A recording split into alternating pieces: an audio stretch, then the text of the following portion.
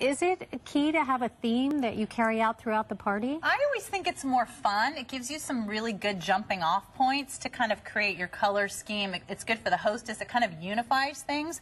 And I think it makes it a little bit more interesting sometimes for the guests, because they can be like, oh, this is great, more novelty kind of stuff. So it's good even if the theme is just a color, because sometimes the theme, it can just be a color. It doesn't have to be like, you know, a circus theme. So kind of come up with something that everybody can get their arms around. Makes it a little bit easier, especially for baby showers when you have a lot of times a lot of cooks in the kitchen. A lot of people helping out.